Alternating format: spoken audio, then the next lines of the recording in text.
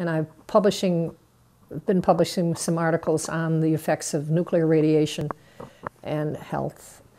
And then I just edited this book on Chernobyl, and it's published now by the New York Academy of Sciences, which is a good press. And it's the effects now, 24 years later, from the Chernobyl fallout, which hasn't stopped yet. It's still going on.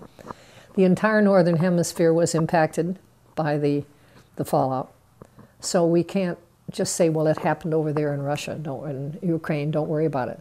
The plants are still operating, and the problem is that there's 104 nuclear power plants operating in the United States.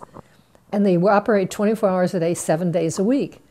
You can't smell, taste, or see what's coming out of them, but they emit radioisotopes 24 hours a day.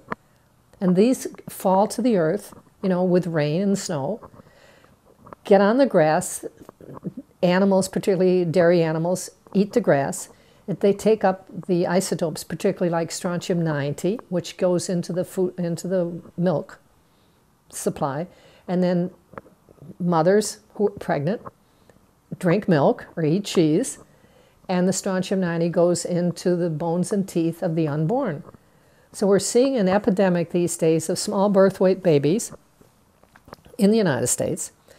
But then when you talk about Chernobyl, we're seeing small birth weight babies, babies with small head circumference, and babies who are not surviving, or born with birth defects and with learning disabilities. So this is a serious problem, and the public needs to understand this, and I don't think the public gets the message. When was the last time you read an article about a nuclear power plant in any of the major newspapers? Not going to see it. So who can get the message out there?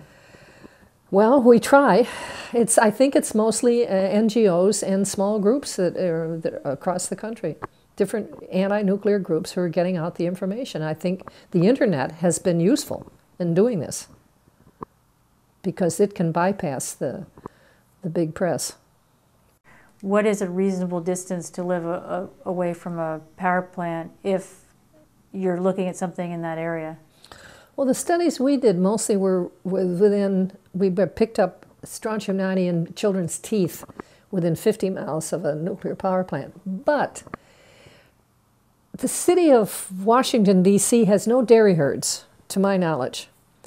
But after Chernobyl, the iodine 131 level was very high in the milk supply in Washington, D.C. But where does the milk come from? It comes from eastern Pennsylvania and northeastern Maryland, which are dairy country, and they're downwind from 3 Mile Island, Limerick, and Peach Bottom nuclear power plants. So it's all well and good not to live near one, but if you're getting your milk and dairy supply from farms that are around them, then it doesn't help not to be living next to them. So this is a serious problem that people need to know about.